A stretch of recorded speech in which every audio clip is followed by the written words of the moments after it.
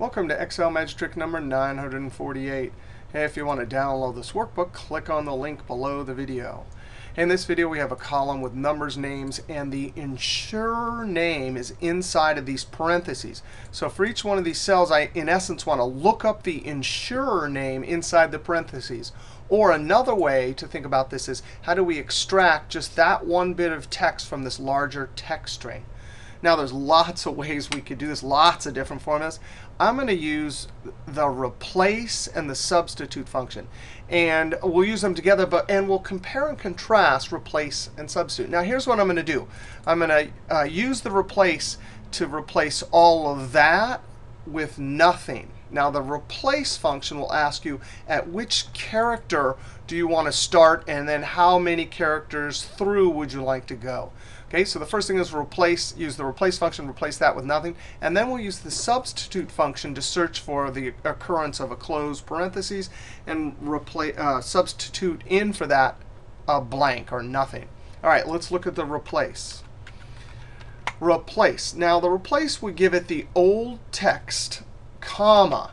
And for replace, it wants the start number and then the number of characters to go. So I'm going to say start at 1, comma, and the number of characters. I need to use the search function to find that open parentheses. Now, search is another function that all it does is it goes into a text string and finds a particular character and tells you at what position. So that's perfect.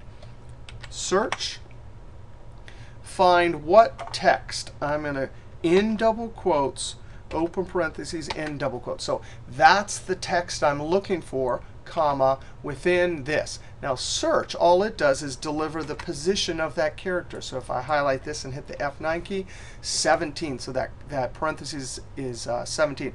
And as we copy it down, it'll be dynamic. Now, check this out. Replace is very different than substitute because it wants to know the starting position and how many characters. Oh, I hope I can Control Z.